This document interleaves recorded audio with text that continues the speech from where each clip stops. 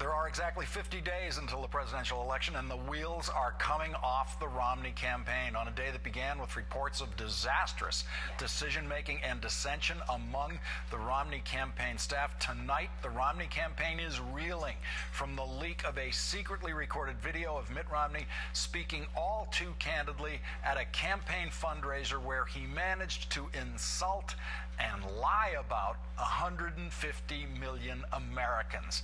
The video features Romney speaking at a fundraiser for wealthy donors sometime after Romney clinched the nomination. It was recorded surreptitiously and provided to the liberal magazine Mother Jones. Last 3 years, all everybody's been told is, don't worry, we'll take care of it. How are you going to do it in 2 months before elections to convince everybody you got to take care of yourself? Well, there are 47% of the people who vote for the president no matter what. All right, there are 47% who are with him, who are dependent upon government, who believe that they are victims, who believe that government has a responsibility to care for them, who believe that they're entitled to health care, to food, to housing, to you name it. That it's an entitlement, and government should give it to them. And they will vote for this president no matter what. And I mean, the president starts off with 48, 49, 40, he starts off with a huge number. These are people who pay no income tax. 47% of Americans pay no income tax. So our message of low taxes doesn't connect. He'll be out there talking about tax cuts for the rich. I mean, that's what they sell every 4 years. And so my job is not to worry about those people. I'll never convince them that they should take personal responsibility and care for their lives. What I have to do is convince the 5 to 10% in the Senate that are independent, that are thoughtful, that look at voting one way or the other depending upon, in some cases, emotion, whether they like the guy or not. The Romney campaign responded to the video with this statement: "That wasn't Mitt Romney speaking." Well, no, actually, they couldn't say that. They wish they could have said that, but it very clearly is Mitt Romney speaking, and the campaign confirmed that by not contesting it in any way. Here is the statement that the losing presidential campaign came up with in response to Mitt Romney getting caught on tape. Mitt Romney wants to help all Americans struggling in the Obama economy. As the governor has made clear all year, he is concerned about the growing number of people who are dependent on the federal government, including the record number of people who are on food stamps, nearly 1 in 6 Americans in poverty, and the 23 million Americans who are struggling to find work. Mitt Romney's plan creates 12 million new jobs in 4 years, grows the economy, and moves Americans off of government dependency and into jobs. We're waiting to get video of Mitt Romney's little apology moment tonight. As soon as we have it in, we will roll whatever there is of it. Let's listen to Mitt Romney taking questions in California tonight.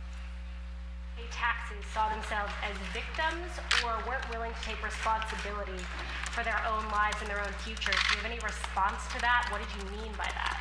Well, you said a number of things there, and the answer is that I'm talking about the political process of drawing people into my campaign. Of course, individuals are going to take responsibility for their life, and my campaign is about helping people take more responsibility and becoming employed again, particularly those that don't have work. This whole campaign is focused on getting people jobs again, putting people back to work. This is ultimately a question about direction for the country. Do you believe in a government-centered society that provides more and more benefits, or do you believe instead in a free enterprise society where people are able to pursue their dreams? I believe the latter will help more people get good jobs. This is a campaign fundamentally about how to help the middle class in America and how to bring people out of poverty into the middle class. And we've seen the results of the last 3-4 years, and it has not worked. My approach will get 12 million new jobs and rising take-home pay. Yes, Steve? You're not stepping away from anything you said in this video, are you? You're not backing away from anything. And do you worry you've offended this 47% who you mentioned? Well, it's not elegantly stated. Let me put it that way. I'm speaking off the cuff in response to a question, and I'm sure I could state it more clearly and in a more effective way than I did in a setting like that. And so I'm sure I'll point that out as time goes on. But we don't even have the question given the snippet there, nor the full response. And I hope the person who has the video would put out the full material. But it's a message which I'm going to carry and continue to carry, which is, look, the president's approach is attractive to people who aren't not paying taxes because, frankly, my discussion about lowering taxes isn't as attractive to them, and therefore I'm not likely to draw them into my campaign as effectively as those who are in the middle. This is really a discussion about the political process of winning the election, and of course I want to help all Americans have a bright and prosperous future. And I'm convinced that the president's approach has not done that and will not do that. Yeah, Garrett? Well, Governor, this is now the second time where you've made comments at a fundraiser to donors that are different from what you say on the trail, either in terms of policy or at least in this case in terms of tone. What assurances can you give to voters that you're not saying different things to people who fund your campaign than what you're saying to them in public and on the stage? You're coming to my fundraisers, and this is the same message that I give to people, which is that we have a very different approach, the president and I, between a government-dominated society and a society driven by free people pursuing their dreams.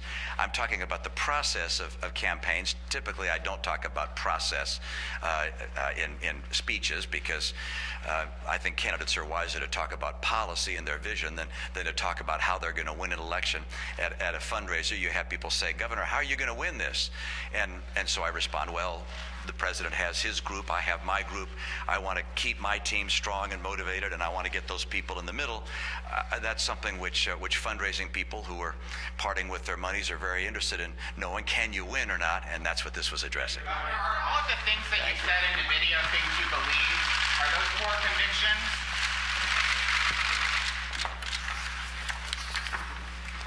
Steve Kornacki, that was a desperate man in a desperate situation.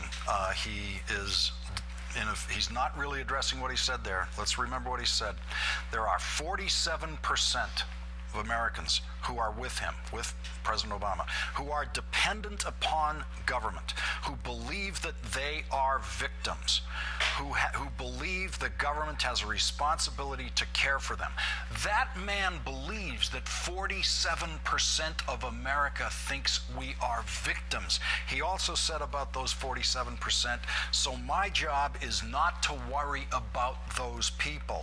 I'll never convince them that they should take personal responsibility and care for their lives. There is no more insulting thing that a presidential candidate, and it's a lie, by the way, that a presidential candidate has ever said about 47% of America. I think what we just saw was part one of Mitt Romney's concession speech of defeat of this campaign, and we will see the rest of it on election night.